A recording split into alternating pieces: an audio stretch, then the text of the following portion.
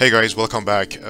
So I was working on part 2 video from those infinite displays series, but I thought maybe I could show you my experiments with SD3 and talk about the restrictions and current problems you might be facing when using this.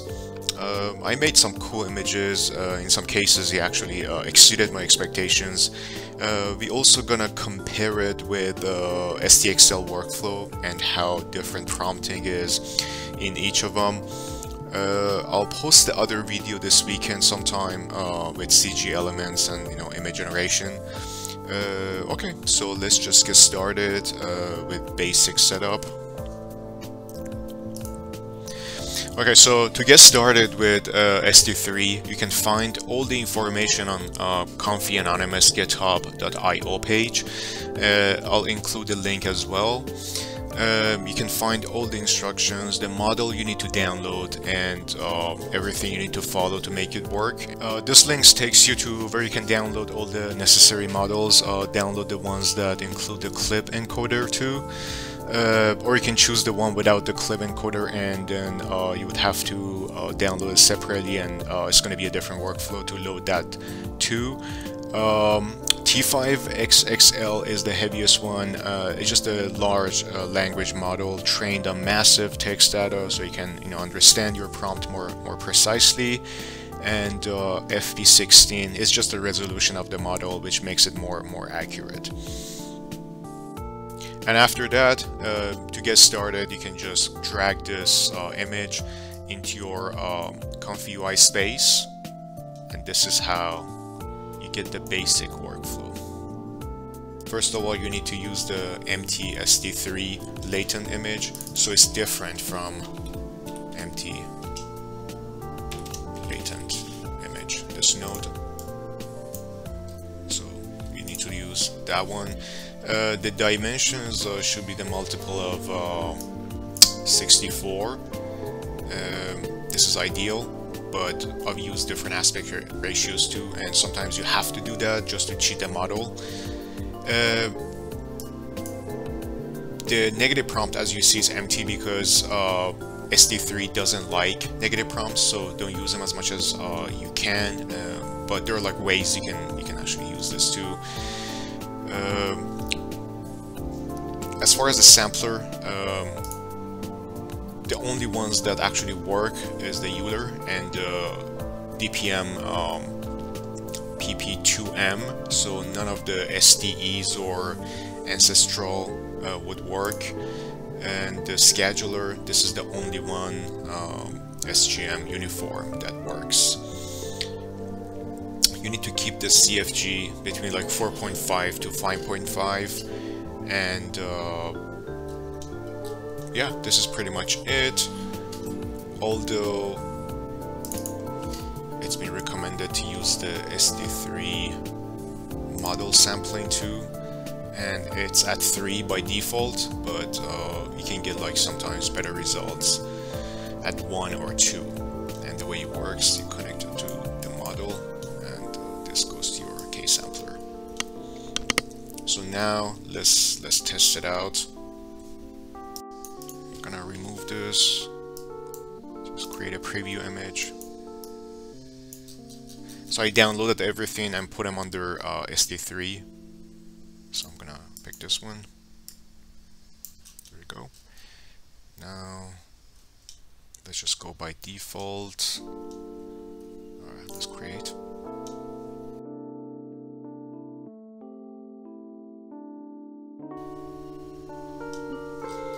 Alright, fantastic. Okay, let's see.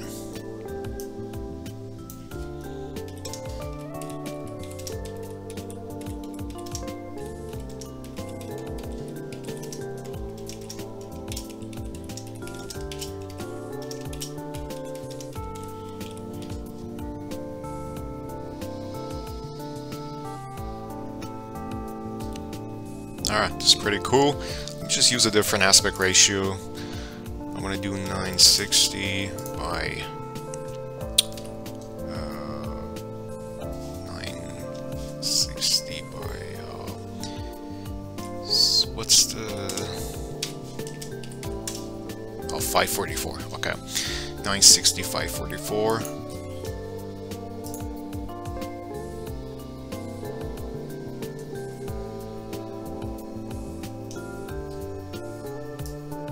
Alright, that's pretty cool. Let me make 2 batch at the same time.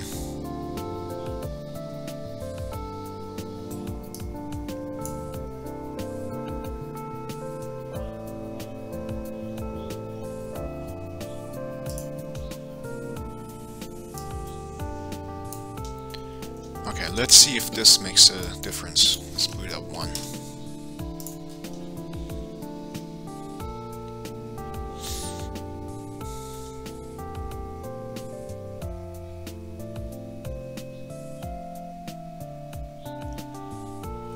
Alright, so it's just different, you know, there's no like better or worse. Let me see if I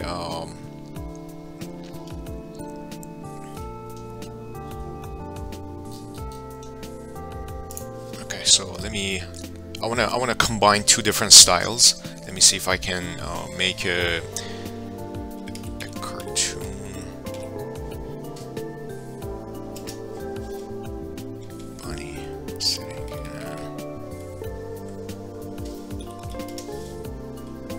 back seat. Let's see if he understands this.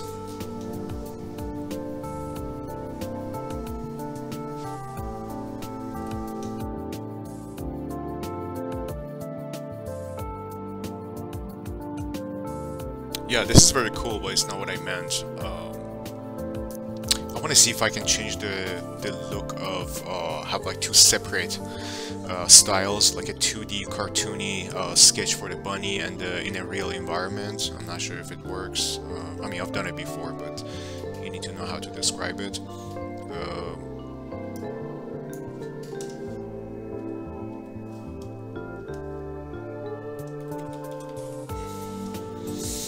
Okay, as you see, I have a 2D bunny, almost like a sketch in a real environment, and sketch of a bunny, a vintage 1950s display of bunny sitting in a backseat of a taxi in New York City, and these are the other images I made.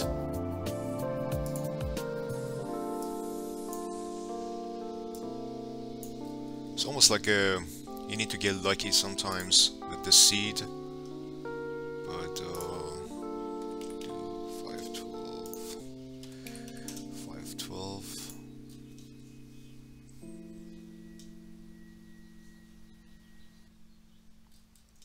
Yeah, this is awesome. Yeah, definitely the shading and render of the bunny is different from the environment, but it's just a lot of trials to make it work. But what I want to do, I want to compare it with a SDXL. So I'm just gonna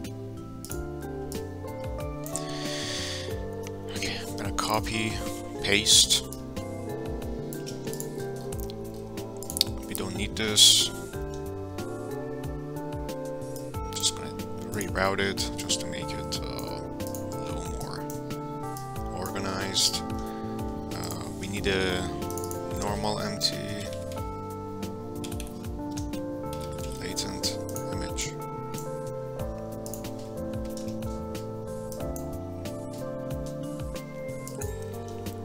And I'm gonna switch to SDXL.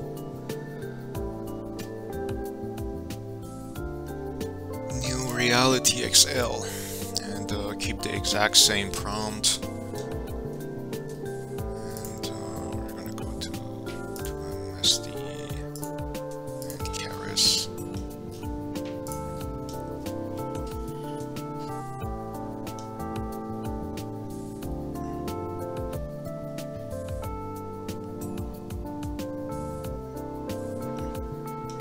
Yeah, these are super cool.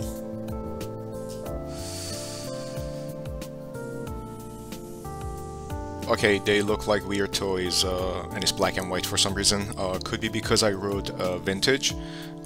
He thought I meant vintage photo or old photo or something like that. But also, yeah, let me fix that, and let me add some negative prompts too.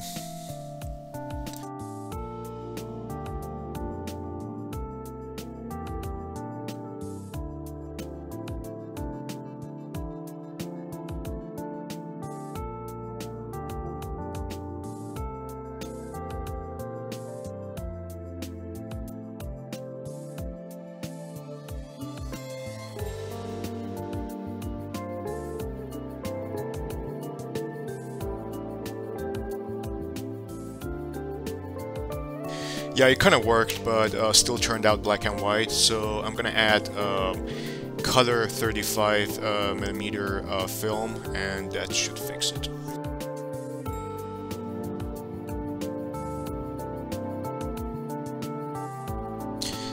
Yeah, it kind of worked, but as you see, they are very different, the way you describe and prioritize your text prompt, and it just takes a little getting used to. But also let me show you how to incorporate the negative prompt for SD3, because you can't use negative prompt for the entire process, it's too strong. So you need to use it only at 10 or 15% of the time step. So we need to like break it down into two separate sections, one no text prompt, one no negative prompt, and one negative prompt, and then you can switch on only for let's say 10% of the process. We're going to incorporate the zero out, conditioning zero out, which means like whatever you put here right now, it's a null, it's just nothing. So I'm gonna just put some combinations.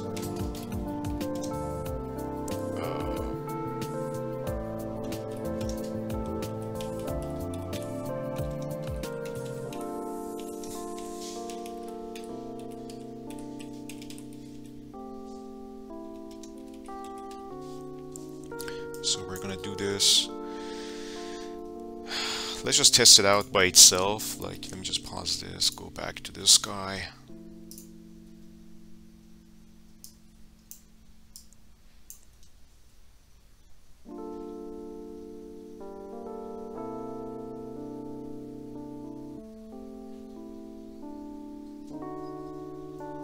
Okay, so let me see if I like bunny. Let me see if I can remove it.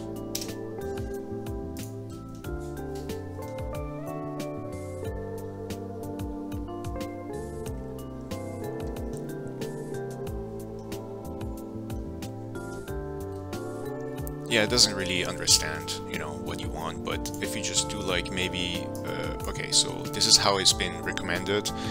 If I use a conditioning zero out, which is right now it makes it a null, and then connect it to a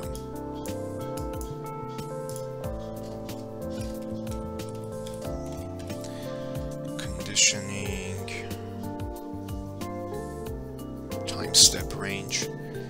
So I want to have this or ignore it for the majority of my process, which is from 10% to the rest of the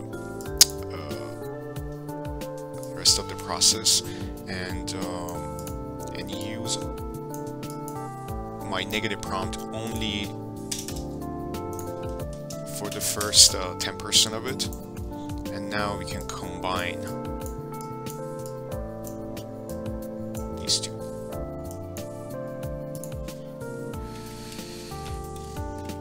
Conditioning,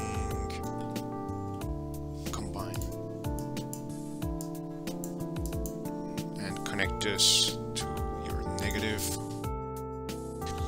And so I was playing with this for a few minutes, and no matter what I did, I couldn't remove the bunny from the image. However, when I added a taxi, it removed the taxi sign from the images. So it works for some specific prompts, but it doesn't understand some other texts. Yeah, there is no guarantee for any of this. So as you see, when I removed the taxi from negative prompt, it brought it back.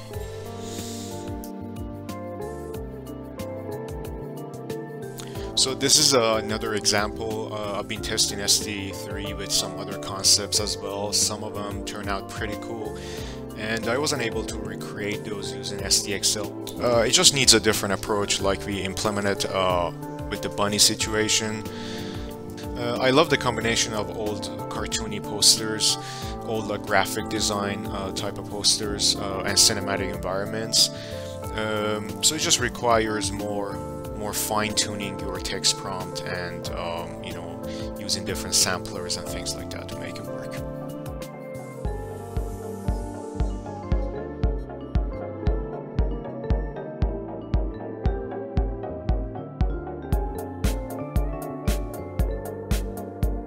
Yeah, there are just so many combinations you can try, and I'm pretty sure you can recreate everything.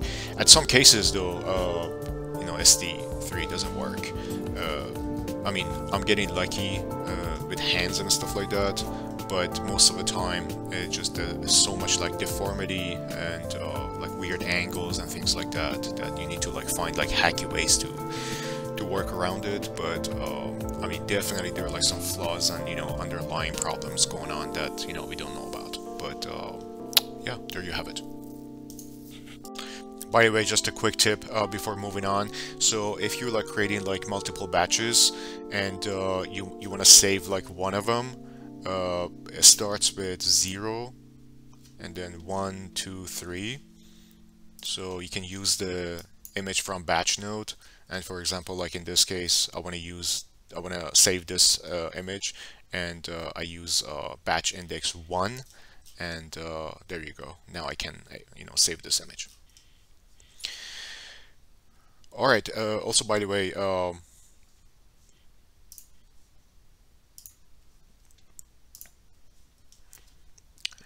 I also made these images, which I very honestly impressed by, and just gonna combine into different styles, just the way we did before.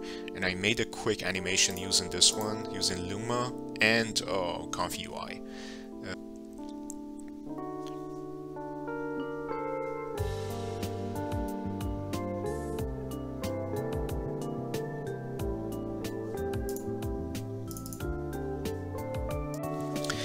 Yeah, I love it when it works.